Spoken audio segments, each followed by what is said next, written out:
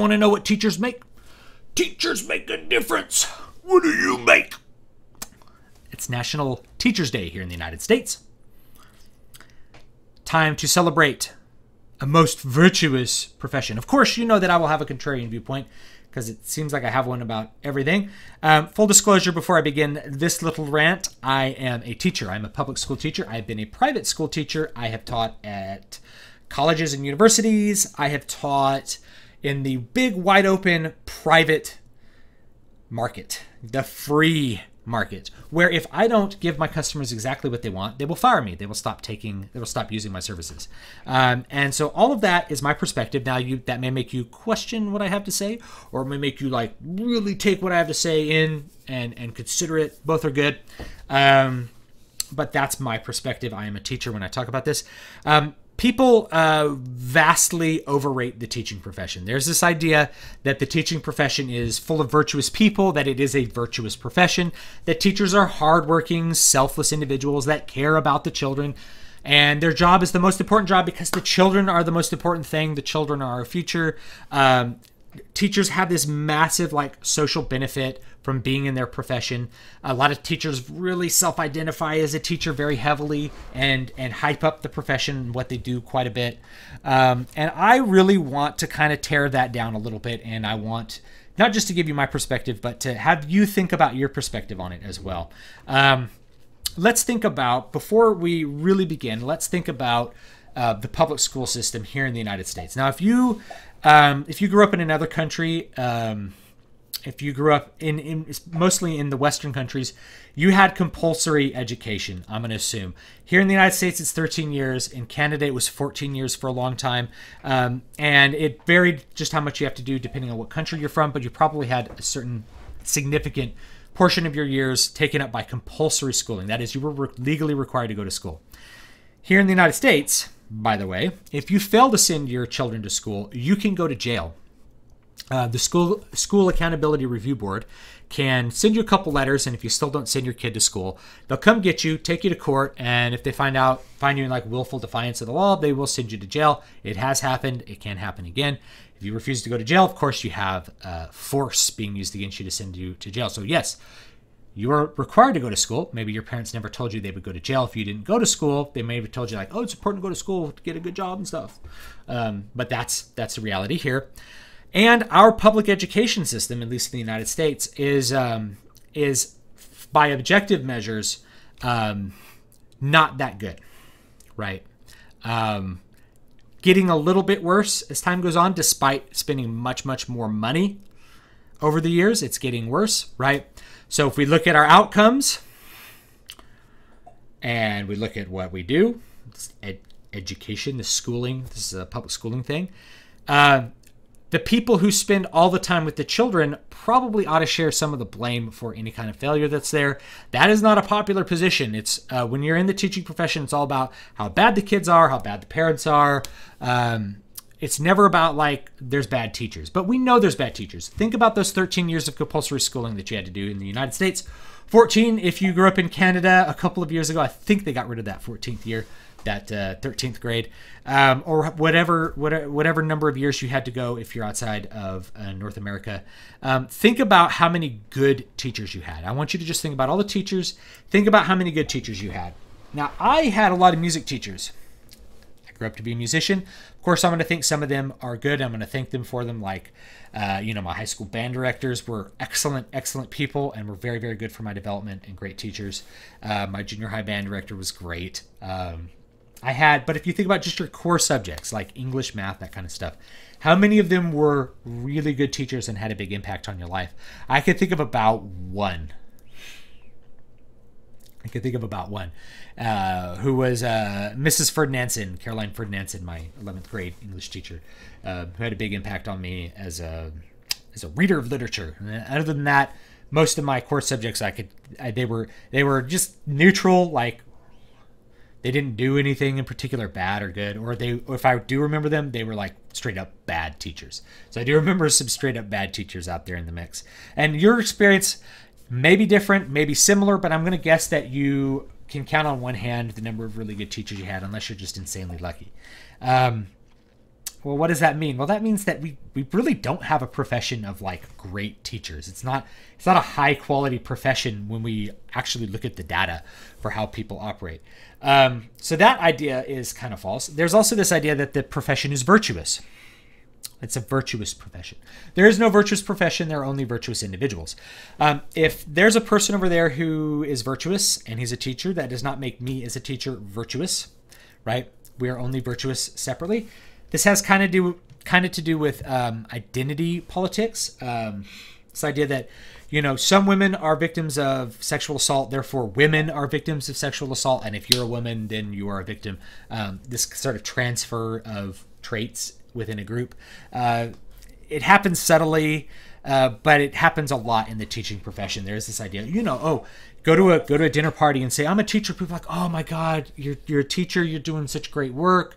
It's so important what you're doing. They'll give you this. There's all these social benefits from being a teacher. And I'm actually going to link an article that I wrote a couple of years ago about teaching. And in it, I linked to a Zen Pencils comic. And I don't like Zen Pencils, but probably for obvious reasons when you look at them. It has this couple at this dinner party, and one of them is making fun of this teacher for like being a teacher. That has never happened to me and will never happen. And I don't know who's ever really had that happen to them. Maybe like once in a blue moon, you have somebody actually call you out for being a teacher, but that's not really going to happen. There's usually a lot of social benefits because the profession's so hyped up, it's so ingrained. You just get told over and over again, like, teachers are so important, teachers are so important, teachers are the best, teachers are great, it's a virtuous profession, right? That it's really hard to take a step back and question that. And certainly you're not going to see probably at a dinner party someone question you for that. Let's talk about, are teachers hardworking? So they can't be virtuous because there's no such thing as a virtuous profession. Are they hardworking?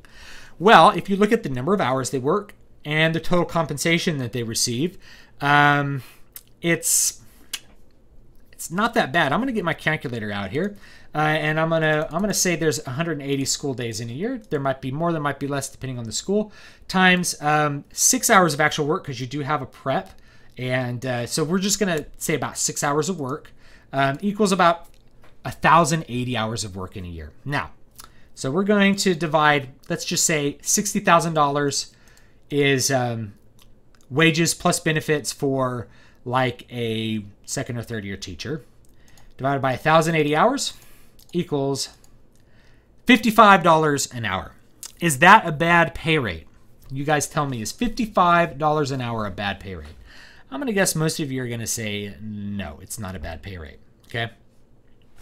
So I just did my math for you. It's there. Teachers, and this is not any super experienced teachers. As teachers make more and more money, like my district pays $100,000 for teachers, right? That not including benefits, like $100,000 salary plus benefits for teachers that have been in the profession for more than 20 years. That's a lot, man. That is a lot of money to be paid, considering the amount of hours that you actually work. And you're going to hear teachers complain all the time. It's like, we work so many hours off the clock. It's like every other salaried profession on earth. Right? If you get a salary from Apple Computer, they don't care how many hours you work. They care that you do the job. Okay? So it's a salaried profession.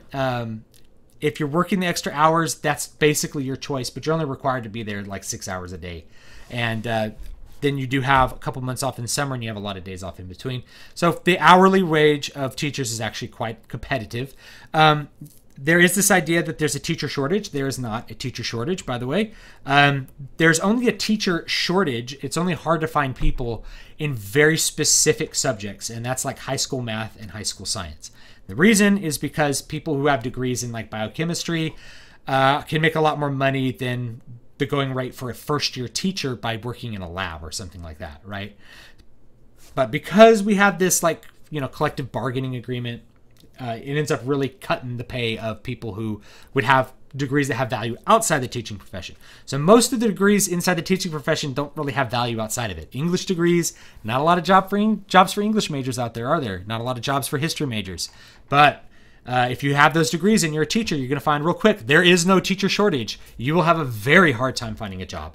Good luck, because there's a lot of you out there. So that teacher shortage idea. It's just not out there. There's a lot of people lining up to be teachers in those particular subjects because that pay to work ratio is pretty high.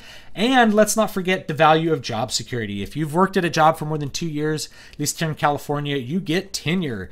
Tenure makes it so it costs a district about $1 million to fire you, and it makes it very difficult to do. It becomes a litigation thing, becomes a lawsuit thing.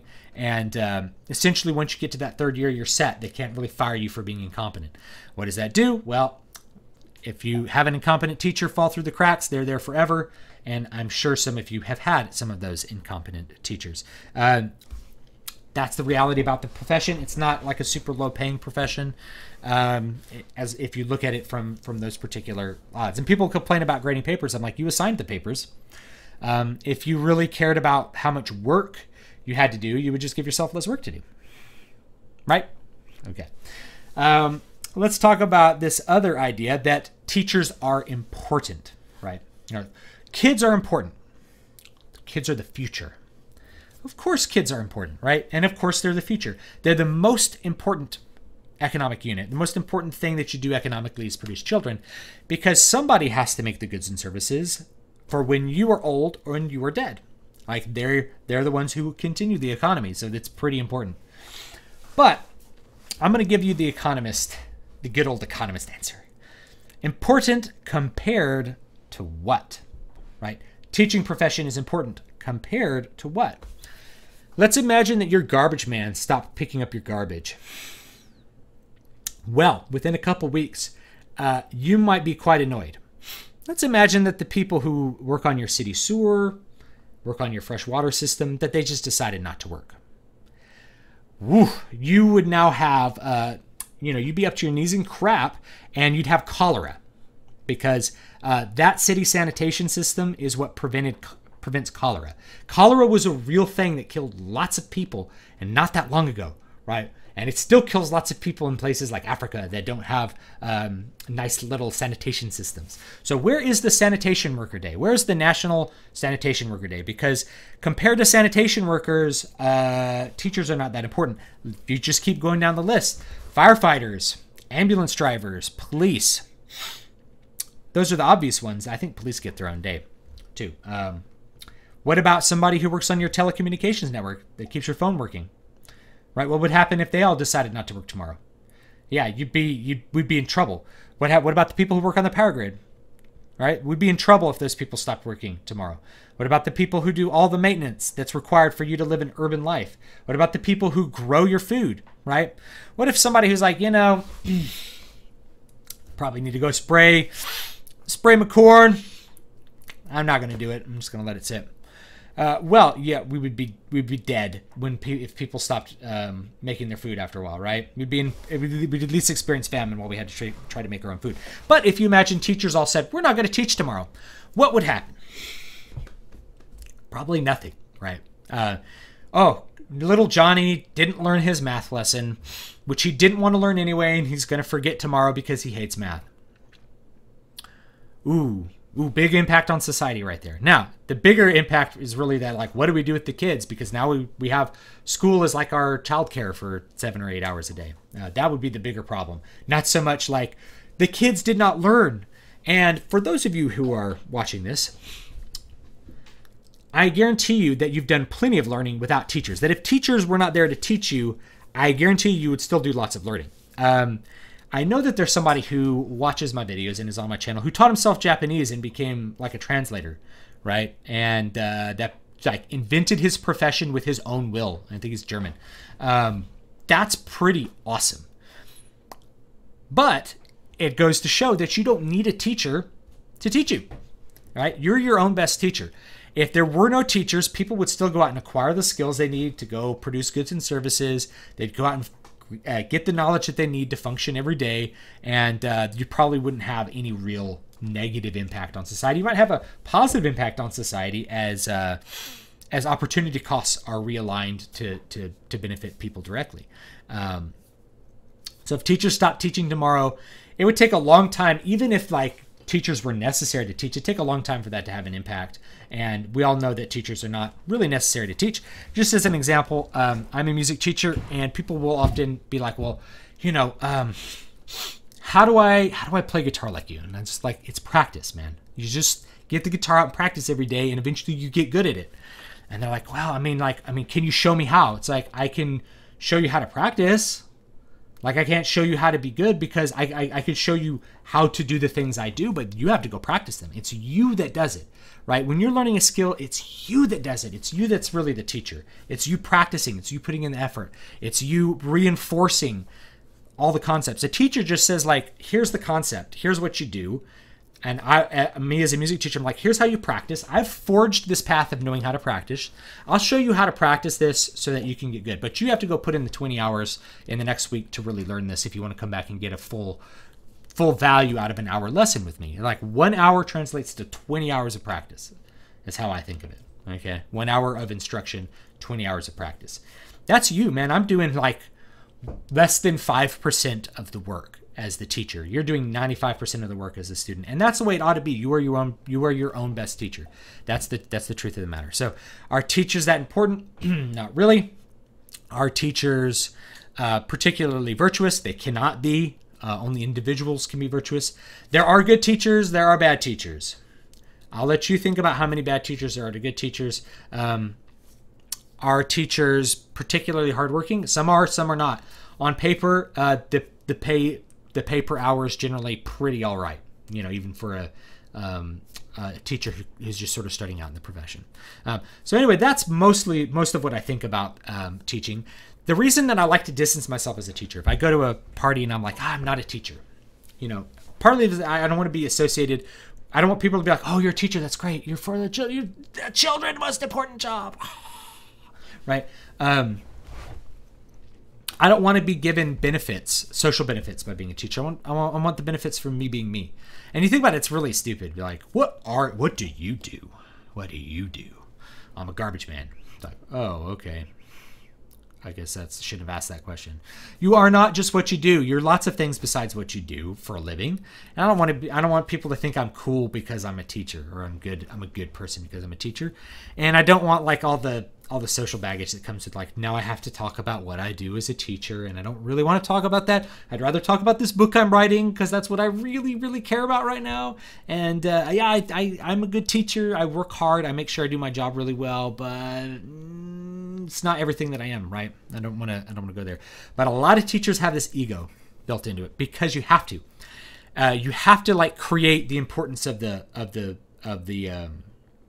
profession. Teachers talk so much about how important they are to the world, because there's no tangible product to teaching for most subjects. I teach music. When I have my band well rehearsed and they go on stage and they play a song, parents clap. They're like, I see that these kids have learned that piece and they've learned how to perform that. Like there's like a product there. But for most subjects, that's not the case, right? Most subjects, it's nowhere near the case. So teachers have to invent the importance of what they do, because they can't point to it. They can't point to a phone that they picked up and like, you know, my phone works. I designed it, and here you go. Here's this video. Here's this video software I developed. You can't really point to that. So you have to kind of invent all of these big lies about the profession. They are kind of big lies. People just repeat these things over and over again. I talked about the big lie in another video, until people just believe them. And I want to question that. Listen, man, there are good teachers out there. There are great teachers out there. They're not all good. They're not all great. We need to appreciate the people that do important things for us every single day, more than, just as much, if not more than teachers, right?